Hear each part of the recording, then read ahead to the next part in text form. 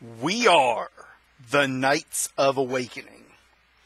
And today's episode is going to deal with the recent controversies over everything from statues to freedom of expression to punching Nazis in the nose. Because we all know somebody needs punched in the nose sometimes.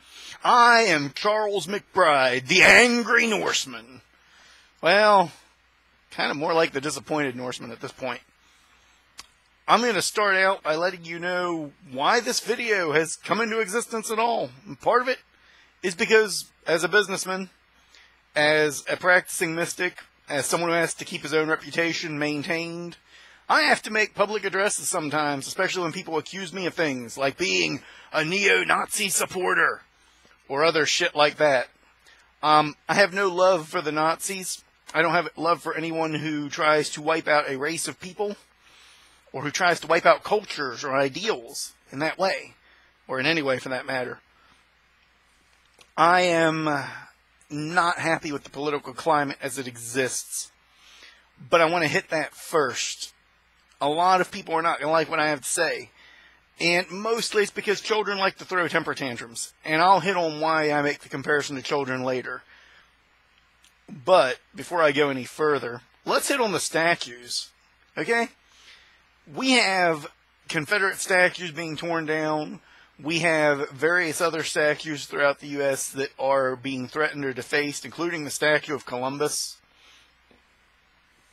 And the problem I have with this isn't the action of the destruction of the statue. It isn't the defacement of the statue. It's the fact that it is illegal to do so to public property. Someone has to pay for that. You know who that someone is? Me! Because as a small business owner, I pay twice the taxes you do. So please, stop wasting my hard-earned money destroying shit that I have to have repaired legally, whether I want it repaired or not. It annoys me to no end that rather than calling a city council meeting, which is very easy to do and costs you nothing to put it on the billet for discussion, in most cities, in most counties, to have the statue removed, that people go out clandestinely like ninjas in the night, because apparently they're too cowardly to do it in daylight, and the ones that do it in daylight don't get arrested, or if they did, they don't get fined nearly enough.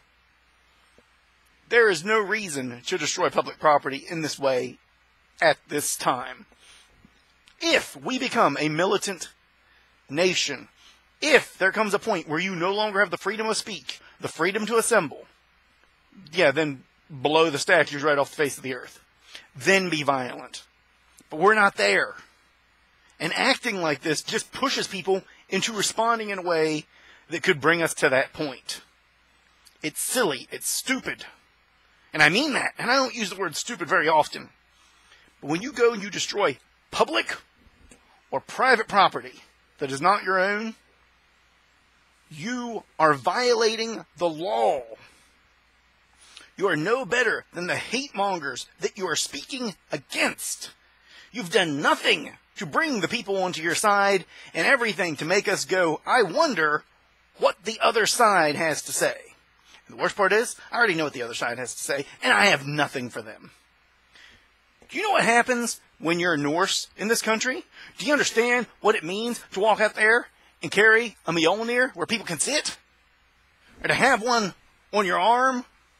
Do you know what happens then? I'll tell you what happens. People look at you, they walk up to you if you got a shaved head because you already got your hairline thinning and a big bush of beard, and they go, brother, I know you know what I'm talking about. Them damn, whatevers, okay, racist slur over there, stealing our jobs. I had a guy do that when I worked at a grocery store. Comes up to me, and he goes, I know you know what I'm talking about. The black man is stealing our jobs. And I go,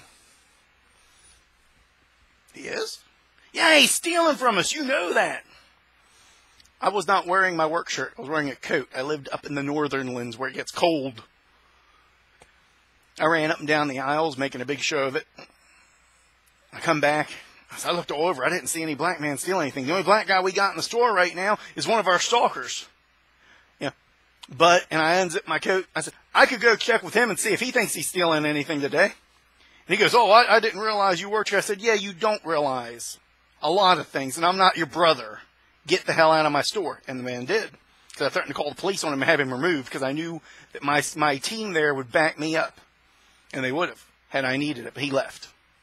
Because apparently, if you got a shaved head, suddenly you're one of them. Well, you know what? I'm tired of being grouped into that kind of group.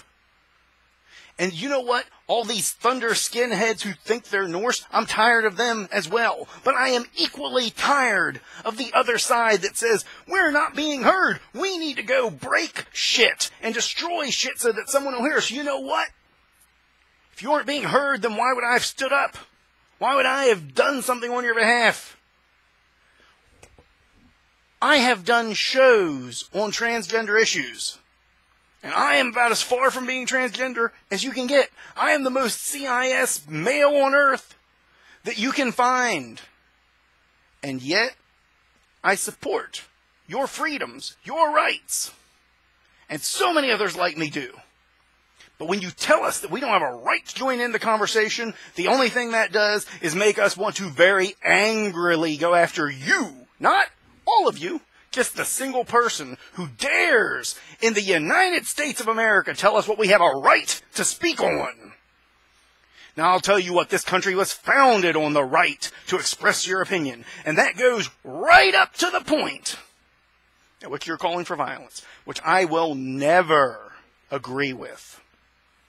We have hate leaders rampaging up and down the streets. And on the one side, we've got the Nazis. We've got people that are yelling, burn them and kill them. And you know what? I think every one of those leaders should be imprisoned for a minimum of 90 days at the moment at which they say, when you see this person, show them hatred and malice and hurt them at any chance you get. As soon as they call for violence, as soon as they call for discrimination, they should be imprisoned. Instantly. 90-day minimum. Let them wait it out for 3 months. That's what you do to errant children. You put them in time out. That's what you do with violent children. You put them in time out. And they are obviously children if they have not reached a point of enlightenment at this phase in human evolution that they've got to spread that kind of hate. But it goes on the other side too. You know what? Punch a Nazi in the nose. We'll define what you mean by that. Because a lot of people that have nothing to do with the Nazi regime are taking a whole lot of hate and a whole lot of flack. Because you want to punch someone in the nose. And you should be put on timeout too. Every single person putting up a post like that should be in jail for 90 days. You think about that. Because you know what? Freedom of speech stops where you're inciting violence against others.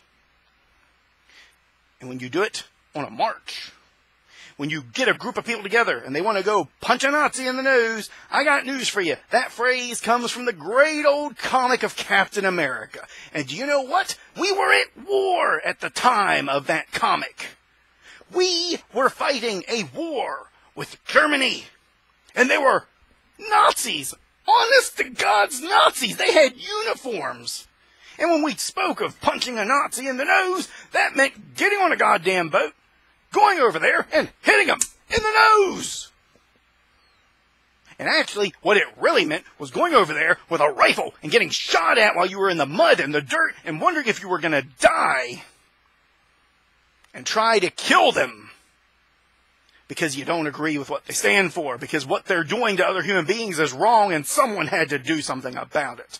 That's the difference between where we're at now and where we were at then. And if you can't figure that out, then obviously you don't have the intellect to be watching this video or any others that I'm going to be doing in the future. This is not World War II, children. This is the United States of America, where I have the freedom to get up and speak like this, so long as I am not inciting violence. And you have the freedom to get up and speak like this, in any tone you choose, just so long as you're not inciting violence. But as soon as you start to gather a group of people to go out and do harm onto another, you have crossed a desperate line as to what is acceptable in this good nation. I am Norse. I am pagan, living in the Bible Belt. You think I don't know what it means to be discriminated against? I went to file my small business license. I had to go through the paperwork for that in a small town. And you know what hit? Lady looks at me and she goes, well, what do you do? And I said, well, we sell oils and incenses. We do some tarot card readings. And I have to make a note of that because legally that is a service. It is a service. And as it is a service, it cannot be taxed in the state that I reside in. And she looks at me and she goes, what? What are tarot readings? What do you mean read cards? I said, it's like psychic services, palm reading. She goes, oh, Lordy, we don't have that around here. And wouldn't meet my eye after that. And I felt a boiling anger of hurt and pain in my breast at that moment. I felt like I was being treated inhuman for what I do, what I believe in. And you know what? I swallowed that pain. I didn't say anything mean to that woman. I didn't jump her. And up till now, I didn't even say anything about it on a show. And this was weeks ago. Weeks ago. Because it wasn't relevant. Because it doesn't matter. She has a right to be afraid and to be hurt. And maybe if she sees one good pagan who is kind and friendly and jovial and nice, she'll know that the rest of us are too, or at least some of us. But it hurt, and I know what that pain feels like. And yeah, did I want to take this person and lift them into the air and body slam them on the ground in front of me and start beating them? Did I want to? Not really. I don't like fighting weak people. Did I get so angry that I wanted to express my anger and cause that person hurt in return? Yes, I did, and I chose not to. Because I'm evolved. Because I walk on 2 goddamn legs. You have a choice as to how you deal with hate. You can meet hate with hate. You can meet violence with violence. Or you can choose a better road. Adults, rational people, choose a better road. Children meet anger with violence. They get upset and they throw a tantrum and then they hit someone or they break something. Anyone who's had a child, anyone who's babysat a child, seen them play a video game, they get angry that the game isn't going their way and they throw the controller against the wall. You know, I think maybe that's where the society has failed. There was a time when if your child did that, it would be the end of their world. They would have no more video games to play. But now we're like, well, we'll just buy you a new one because, you know, it's not fair that you should go without. No! They break something, it should be gone. Melt that sucker down into lead. Melt it down into a little block like that and let them play with the block. But I digress. This isn't going to be about parenting. I think that is where some of it stems. Is that people do not instill the proper value. But that's also because most of the people I know who have kids instill those proper values. And I don't see the controllers flap against the walls because the kids know better. Going to move on to the counter argument that I see. Well, if we're going to take down this statue, let's take down this other one, the Martin Luther King one, because he hated gay people. Are you serious? Are you kidding me? Do a little research. Do a little research. That is based off of an interview, not really an interview, it was actually a column in which he was replying to a question from someone who was gay. During a time when the social and psychological standards treat it as an illness. And there was no reason for him to know better. There was no system in place for him to learn. Think about that. However, his efforts at nonviolent resistance and acceptance of all peoples, and the fact that his recommendation to the person was, of all things, treatment. Not that they be burned alive at the stake and all this other stuff. He didn't approach them with any form of hate. He approached them from what was the clinical psychology of the time. And yes, it was wrong. And sadly, yes, it's still on file to that day in clinical psychology methods. And it's still wrong. So maybe we should be fighting that first. But he approached it from that. He didn't show any form of hate, any form of aggression towards this person. He embraced what they were going through with compassion in the only way he had to do so. Do some research. Find the article. Read it. All you gotta do is look up, is Martin Luther King Jr. a racist? Good gods, do people, if they lost the ability to use their search engines, can't you use Google? Gods damn it. It fills me with rage that is not going to cause me to go out and hit someone in the nose. It's not. You're going to get me mad. You're going to have to hear my point of view, especially if I'm going to be called a neo-Nazi supporter. Yeah, you're going to have to hear me then. You're going to have to hear me loud, and everywhere you go, you're going to have to hear me, because I will not be grouped in with those belligerent savages that took my culture and twisted the symbolism of it towards their hate engine. And let's not just dig into the past. Because if we're going to dig into the past, let's dig all the God's damn way. My people raped, butchered, murdered thousands upon thousands of people. We were the most violent individuals on the history of the nation. World. See, I'm so angry I'm messing my words up. History of the world. We were the most violent and aggressive people. When we ran out of people to kill, we invented new technologies to take us to new lands so we could kill more people. We were bloodthirsty on a level you cannot begin to imagine. And I would hate to be judged by that. By the same token, the Christians who supplanted us wiped out our peaceful villages. They wiped out the places of peace and prosperity and happiness that we did have, that were not part of our invading forces, with the same amount of remorse as we had. You go back in history and what you find out is that people, up until very recently, were not that nice and not that good. So you cannot hold accountability to the individuals for the actions of their race, for the actions of their people and their cultures in the past. If you hold accountability to that, I assure you, you go back far enough and I will find something your people did. Probably to mine. So don't go there. It doesn't work. It makes you look stupid. And that's maybe the biggest problem I have. I do not encourage stupidity and ignorance in this world. There is a proper time for violence, and as much as you might think that this is the proper time, I am impassioned, but I am nowhere near violent. If each of you that are making these claims and yelling all this came up to me today and said, well, Charles, if you feel that way, you want to hit me in the nose, I'd be like, what do you mean, like with gloves and sparring? Because I usually reserve that for people I actually like. I wouldn't want to be violent as I boxed with you. That may be hard for you to understand, but it's very simple.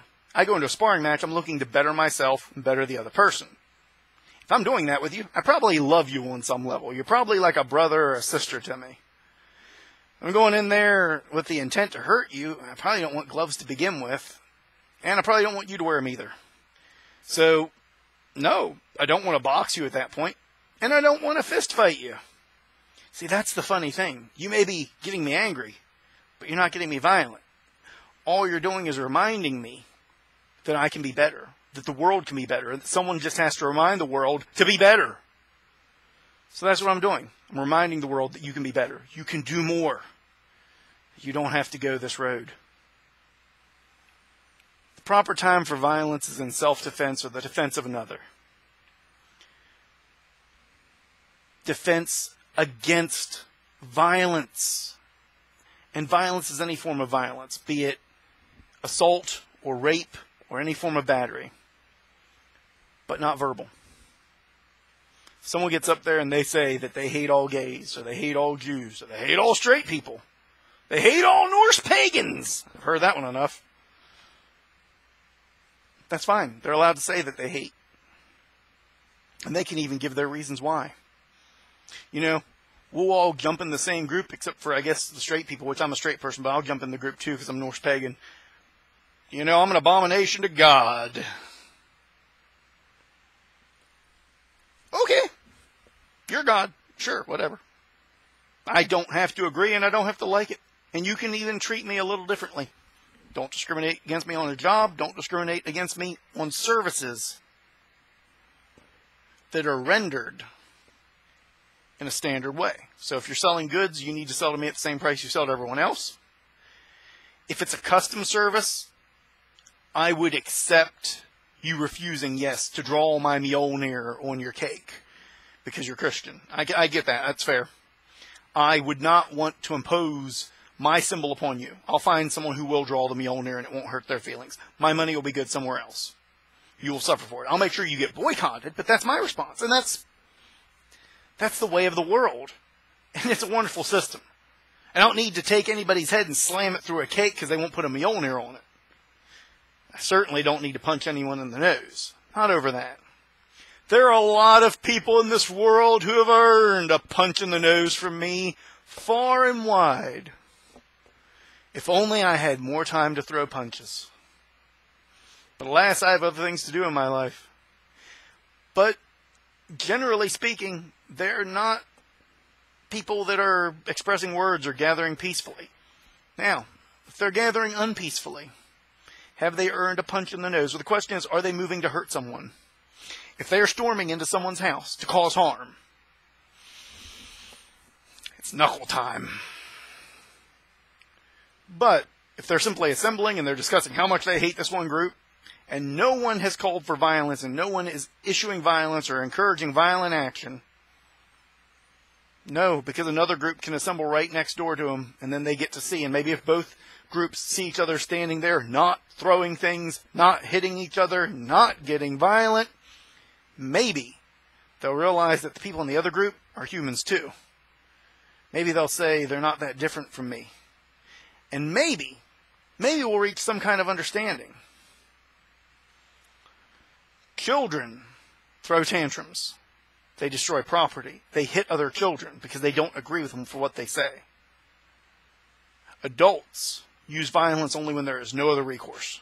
It is a mark of our civilization, of our society. It is the evolution of my culture and your culture and all of our shared cultures that have come together in this great mixing pot. We learned a basic truth, that one need not strike another over words. They need not kill another over a difference of opinion. I have seen people call for a hatred of everyone who voted for Donald Trump, or everyone who voted for Hillary Clinton, or what have you. I got bad news for you. You'll be surprised. I voted for Clinton. I chose what I felt was the lesser of two evils. Lesser of two evils, which saddens me. Because if Cthulhu had been on the ballot, I'd have voted for him. I've been a little bit lesser of evils. However, many of my dear and close friends voted for Trump. And they had their own reasons. Some of them very good reasons. Some of them situations where they felt this topic, whatever the topic was, that he had power over as president, was more important than the other topics where he's a figurehead. And I felt his position as a figurehead meant more than his power in office, since his power is regulated so much by Congress. And we've talked about it and debated it and agreed to disagree while learning something from each other's points of view. Because that's what adults do. We don't try to bully each other. We don't try to destroy each other. We certainly don't wipe out each other's property or punch each other in the nose. If this was World War II, I would agree with punching a Nazi in the nose, because we were at war. Are we at war now? Are you ready to fight and die? Have you ever held a gun? Have you ever been shot at? Ask yourself these questions, because as you escalate the level of violence, eventually it will reach that point. And then those Nazis that are sitting there talking will probably pick up guns and start shooting at you and likely me, because they will have a justified reason after you've stabbed their best friend or killed their best friend by hitting them in the nose. And guess what? That can kill someone. Well, that's something that's really easy to recover from. Yeah, if you fall right. There's a reason why we wear headgear in sparring. There's a reason we have mouth guards and gloves. But fools don't learn. And I'm sure that while this will reach a few people, it won't reach enough. And someday someone out there is going to hit someone else, and that person's going to fall, and they're going to die. And then they won't need any more reasons to hate you, because their best friend will be dead. They'll have all the reasons they need then. Because after one person dies from it, that's all the reasons they need. Hell, you're still fighting a battle that was won. Hundreds of thousands of good men and women died already to fight a war that we won. And you're still caught in that battle. So someone's going to go out there and they're going to punch a Nazi in the nose. It won't even be someone who's a Nazi. It'll be someone who went to the rally to hear what had to be said because they were curious, because the other side told them how evil they were, how terrible it was that they had an opinion. Someone will get hit in the nose and they'll fall. They'll hit their head wrong. They'll die. Then all of their friends will have all the reason they need to shoot and kill every member of whatever special interest group that was. And then as more people die, they'll have more reasons. They'll have all the reasons they need on both sides. And that's how a war starts. That's how the war in the U.S. is going to begin. Because children acting like children. And it breaks my heart. That's what I have to say. I'm not a neo-Nazi. I don't agree with the Nazi ideals. I love all men and women equally, as brothers and sisters. I love all of humanity equally, all religions and races and creeds, and that's after all of the pain that I have been through and all the hurt that I've taken in. And even when I hate, I still love. Because that's what you have to do. Because it's the only anti-venom to the poison racing through the veins of my home. This is Charles McBride, a real American, signing off. Awaken the night within.